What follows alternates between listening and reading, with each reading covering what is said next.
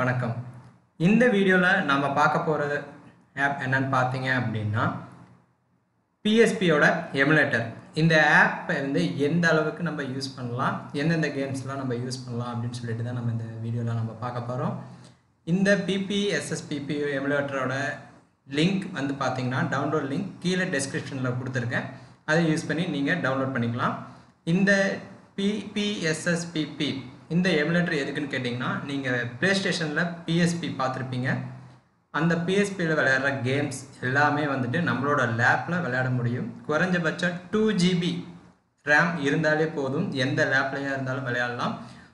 உங்களோட ஃபோன் வந்துட்டு ஒரு 4 GB ரேம் அப்படின்னா நல்ல நான் பஃபரிங் மூலிமா நல்ல கிளாரிட்டியோடவே நீங்கள் வந்துட்டு உங்களோட ஆண்ட்ராய்ட் மொபைல்லையும் நீங்கள் வந்துட்டு விளையாடலாம். வாங்க இன்றைக்கி அந்த எமுலேட்டரை எப்படி யூஸ் பண்ணுறாங்கிறத பார்ப்போம்.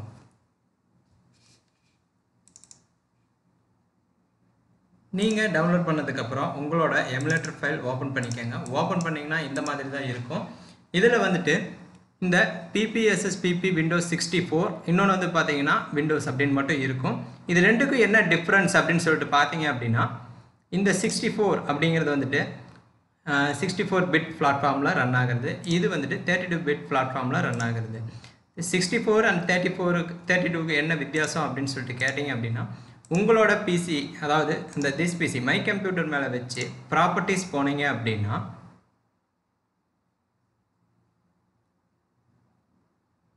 இங்கே பார்த்தீங்களா சிஸ்டம் டைப், அதாவது 64 பிட் ஆப்ரேட்டிங் சிஸ்டம் அப்படின்னு சொல்லிட்டு இருக்கும்.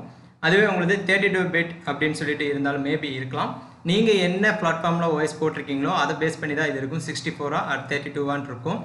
64 பிட் அப்படின்னா நீங்கள் டைரெக்டாக இதையே வந்துட்டு யூஸ் பண்ணிக்க. 64 பிட்னா இது, 32 பிட்னா இது. இப்போ நான் வந்துட்டு 64 பிட் யூஸ் பண்ணிகிட்டு இருக்கேன். அதனால் 64 பிட்டுக்கான இதை ஓப்பன் பண்ணுறேன். ஓப்பன் பண்ணும்போது பார்த்தீங்கன்னா அதோட இன்டர்ஃபேஸ் இப்படி தான் இருக்கும். இதில் நான் ஆல்ரெடி 2 கேம் லோட் பண்ணி வச்சுருக்கிறதுனால உங்களுக்கு வந்து கேம்ஸ் காட்டுது. இதில் வந்துட்டு எப்படி நம்ம கேமை லோட் பண்ணுறது அப்படின்னு சொல்லிட்டு கேமோட ஃபைல்ஸ் அதோட லிங்க் பார்த்தீங்க அப்படின்னா கீழே டெஸ்கிரிப்ஷன் கொடுத்துருக்கேன். அதையும் வேணால் டவுன்லோட் பண்ணிக்கோங்க.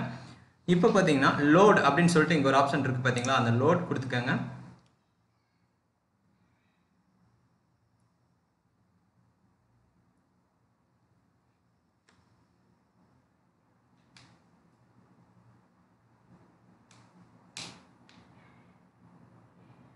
வெயிட் பண்ணுங்கள். கீழே டவுன்லோடிங் ஓடிட்டு இருக்கிறதுனால கொஞ்சம் ஸ்லோவாக இருக்குது.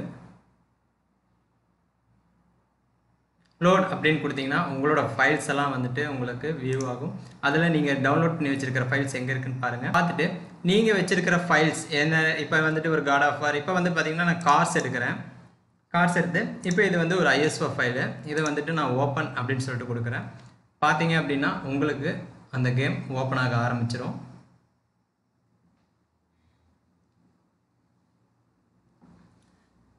உங்களோட ரேம் உங்களோட கம்ப்யூட்டரில் 2 GB அந்த அளவுக்கு இருந்தாலே எந்த ஒரு ப்ராப்ளமும் இல்லாமல் ஓடும். இப்போ வந்து பார்த்தீங்கன்னா கேம் வந்துட்டு நான் லோட் கொடுத்துட்டேன். கொடுக்கும்போது பார்த்தீங்கன்னா சேவ் டேட்டான்னு சொல்லிட்டு கேட்கும். எஸ் கொடுத்துருங்க.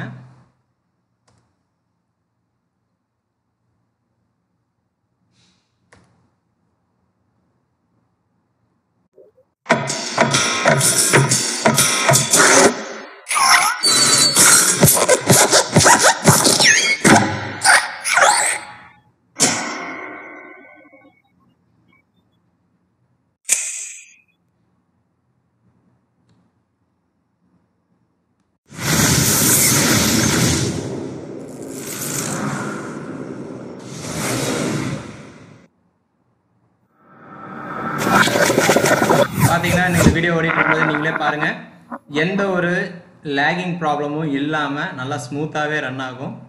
2 GB ரேம் இருந்தாலே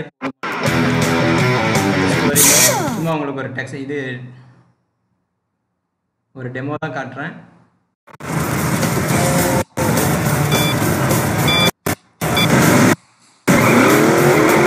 இப்போது எஸ்கேப் கொடுத்து இந்த எக்ஸிஸ்ட் டு மெனு போயிட்டீங்க அப்படின்னா உங்களோட கேம் நீங்கள் எது வரைக்கும் நீங்கள் வந்துட்டு சேவ் பண்ணிக்கலாம். கொடுத்தீங்கன்னா அந்த கேம் வந்துட்டு பார்த்தீங்கன்னா இங்கே லோடாகி நிற்கும். ரெண்டாவது இங்கே செட்டிங்ஸ் போயிருங்க. போயிட்டு கண்ட்ரோல்ஸ் அப்படின்னு சொல்லிட்டு இருக்கும். இந்த கண்ட்ரோல் மேப்பிங் அதுக்கு போய்க்கோங்க. இது வந்துட்டு என்ன அப்படின்னு சொல்லிட்டு பார்த்தீங்க அப்படின்னா இந்த எமுலேட்டருக்கான கண்ட்ரோல் கீ நம்ம கீபோர்டுக்கு செட் பண்ணணும்.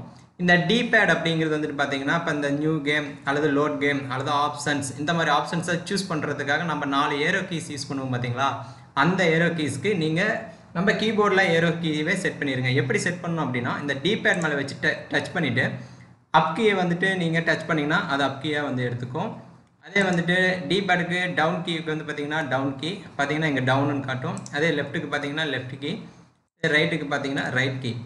இந்த சிம்பிள்ஸ் எதுக்கு அப்படின்னு சொல்லிட்டு கேட்டிங்க அப்படின்னா நீங்கள் மற்ற பிசி கேம்ஸை விளையாடும் போதுட்டு இந்த WASD இதை வந்துட்டு நீங்கள் யூஸ் பண்ணியிருப்பீங்க. சேம் அதே தான். இந்த W அப்படிங்கிறது என்ன அப்படின்னு சொல்லிட்டு பார்த்தீங்க அப்படின்னா இந்த O இந்த சிம்பிள் எதுக்கு அப்படின்னு சொல்லிட்டு பார்த்தீங்க அப்படின்னா D, இந்த X வந்து S, இந்த கட்டை மாதிரி இருக்குது பார்த்தீங்களா, இந்த ஸ்கொயர் பாக்ஸ் வந்துட்டு பார்த்தீங்கன்னா A, இந்த ட்ரையாங்கிள் வந்துட்டு பார்த்தீங்கன்னா W. இதை கொடுத்துட்டு செட் பண்ணிடுங்க.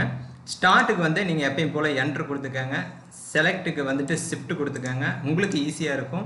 இந்த LR நீங்கள் பிசியில் வந்துட்டு God of war, resident evil இதெல்லாம் விளையாண்டுருந்தீங்கன்னா உங்களுக்கு தெரிஞ்சிருக்கும் இந்த LR கீ எது அப்படின்னு சொல்லிட்டு. நான் வந்துட்டு எனக்கு பிடிச்ச மாதிரி Q and E இதை செட் பண்ணியிருக்கேன். உங்களுக்கு எது வந்து பெஸ்ட்டாக தோணுதோ அதை நீங்கள் செட் பண்ணிக்கோங்க. இதுவே வந்துட்டு போதுமானது.